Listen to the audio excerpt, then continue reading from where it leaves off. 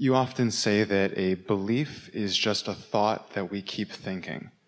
And I often wonder how far to extend that. I have a belief that the Earth rotates once every 24 hours and a triangle has 3 angles and human beings need protein and all these interesting beliefs that I've picked up along my lifetime that sometimes can be like, over the last 10 years, I've accumulated a lot of beliefs about nutrition and exercise and lifestyle and what we need to do to be healthy and what we need to do to look good and all this stuff. And it can become a bit obsessive and oppressive, but it can also at times be really interesting to dig into these details.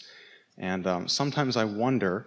When it's interesting, your inner being's with you. When it's oppressive, your inner being isn't. In other words, you could use your guidance to know which thoughts jive with broader perspective and which ones don't. That's been occurring to me, yeah. Which ones are true basis of understanding. You know that reality is constantly morphing into other things. Some might say, well, there is pretty good proof that the Earth is revolving, as I've described it, or that there are 3 sides to a triangle. But we want to remind you that the manifestations of things, they're just following thought trends. So there are plenty of things that people are observing in current society that they are thinking about and believing and therefore perpetuating, that they would rather not live.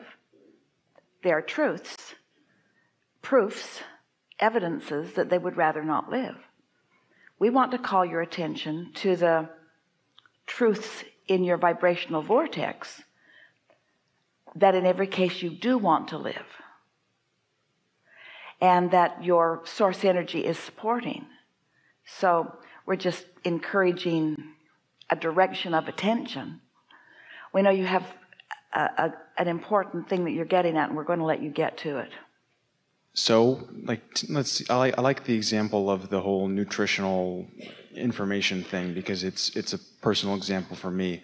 Over the last, really around the time I was 20, I just memorized a bunch of facts and rules about what is and isn't healthy and what supplements do what and how much exercise you need at what time and all this junk. And it occurs to me that maybe, for a long time I based... Here's the thing. What if, from where you stand, that the gathering of that information is the path of least resistance and therefore is serving you? But what if, once you've ridden that vehicle for a ways, that your intentionality is such that now it's time for another vehicle? The question that we want to put back to you is, are you willing to allow your belief system to evolve with your desires? Are you willing to be the adaptive being that you are born to be? Because there are a lot of things that your society or humanity has once believed that no longer apply, but they were there when you needed them. Those beliefs were there and served you, because sometimes a beginning of a belief, which is all you can find, it serves you to get to the next place where you can launch a further desire. But then that beginning belief is no longer a vehicle that is serving you. And so to hold to something for the sake of holding to it out of tradition, or because my mother thought that, or because whatever, there is a better guidance coming forth from within you that will always guide you to the vortex version, which is always the new and improved vehicle that you're reaching for. I love the idea of moving from one vehicle to the next. Yeah. And I think the only thing holding me back from fully doing that, because there's definitely new vehicles pulling up for me to get into, is the evidence from the old vehicles.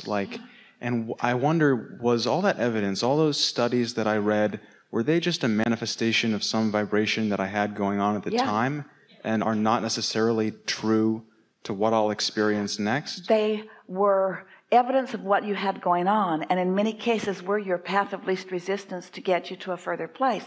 But they are not a belief that will serve you for all of the days of your life, because you are an evolving being. Let myself off the hook of the pressures I used to put on myself based on those old manifested. A nice thing to say is it was there when I needed it. It was the clarity that I found that served me really well, but now I stand in a clearer place. This is the way it goes. We'll be very brief. You know what you don't want, so you launch a rocket about what you do want. There's always a gap. So you focus upon what you do want, and you close that gap, and now you've only got one vibration, and now your point of attraction is such that you attract it, and now you've attracted or accomplished or created what you set out to accomplish, but you also now have a whole new vantage point with a whole new set of contrasting experiences from which to create. So now a whole new set of contrasting experiences causes you to launch another rocket of desire. And so it's always that way, and at no point does it serve you to go back to those beginning things. That's what I thought. That's nice to hear. Cool. And let's take this a little step further. So you got that really well. You felt that click into place. Can you imagine what your inner being knows about you that you're not ready to believe? Can you imagine what your inner being knows about your potential?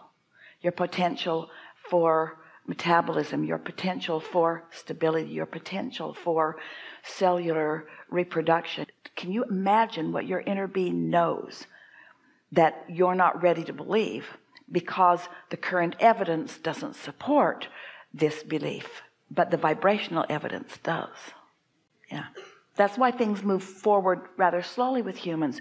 You want to use what has already manifested as your evidence for what will manifest. That'll only get you more of what's already manifested. But there is all kinds of new vibrational evidence that will take you to whole new manifestations, like people getting along with each other, and like the dominant vibration being one of harmony, and like groups of people coming together with all of their knowledge that they've gathered from all their time and working together in cooperation to make things better, not worse. There are all kinds of possibilities that now reality doesn't support.